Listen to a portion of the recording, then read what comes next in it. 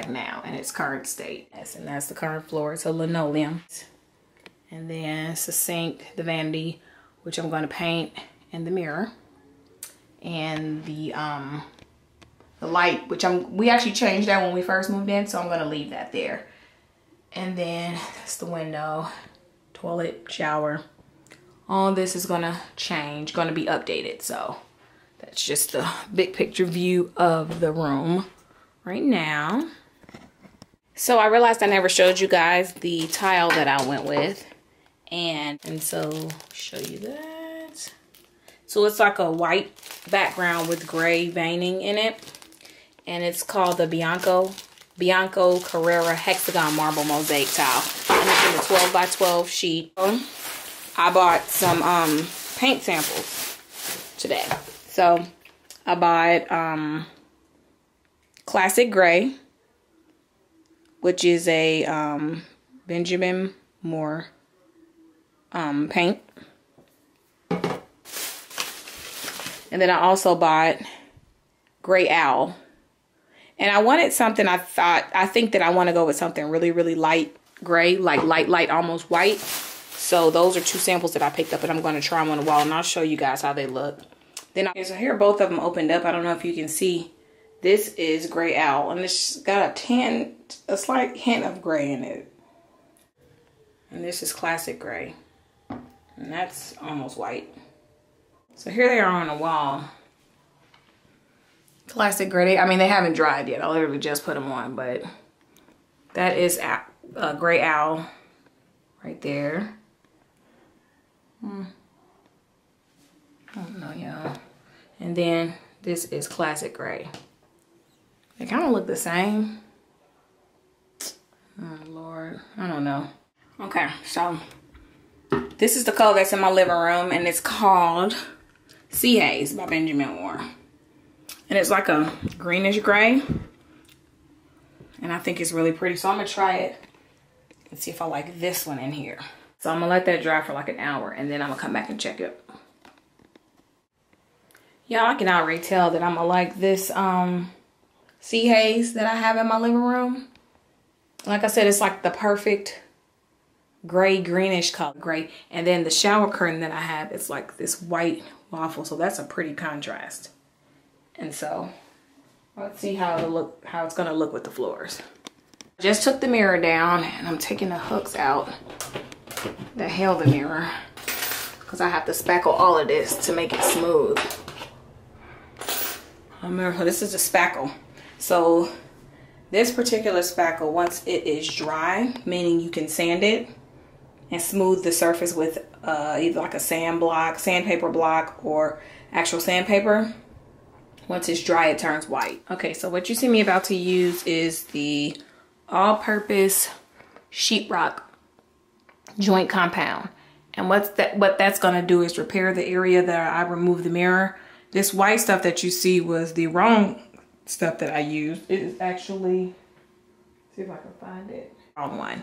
So I originally put it up, and I realized that you can't use that to repair damaged drywall. So found out that I need to use the all-purpose joint compound, and then wait 24 hours and sand that. So that's what I'm getting ready to apply to the wall over the area where I initially applied that spackle. I sanded that spackle down, and so I'm just going to apply the joint compound on top of it.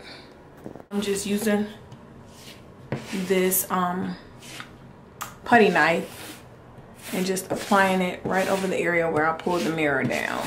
So, and I'm just smoothing it out so it's a thin consistency. All right, here's what it looks like on the wall. So I'm just gonna let this sit here overnight and dry, and then I will be back tomorrow to sand it and show you what it looks like. And tomorrow I should be able to determine if I need a second coat, which I probably will to make it more smooth, or if I'll be ready to prime and paint. All right, so we're getting ready to remove the toilet. Turn it off, turn off the water, and then flush the toilet.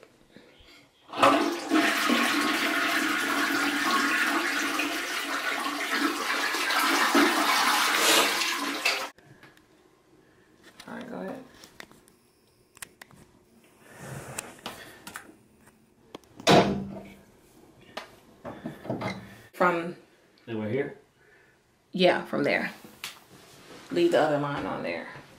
So you remove the bolts, the bolt covers from the side of the toilet, each side. And then the supply line that runs the water to the toilet, you just unhook it from the shutoff valve, but you can go ahead and leave it connected to the toilet. So that's what we're ready to do.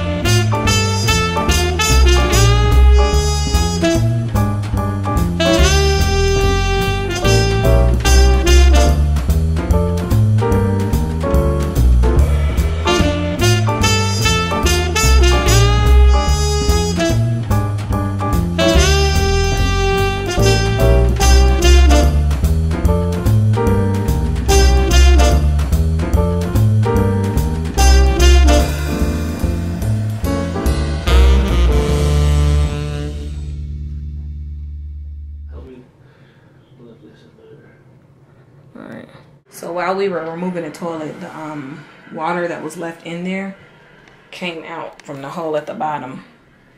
So now I'm just getting up the water. It's clean water, so it's not like...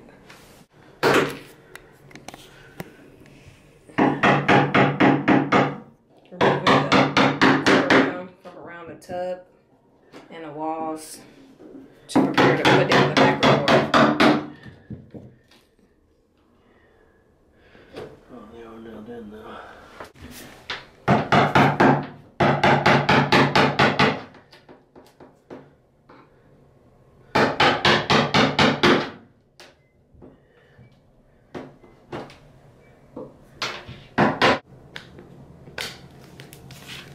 So I'm just using this box cutter to cut across this old caulk line so I can pop this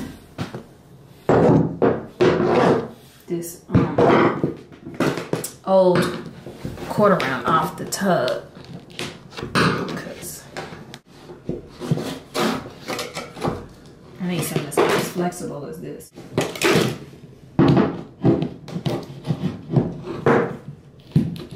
I got it. You heard me? I got it. Huh? Yeah.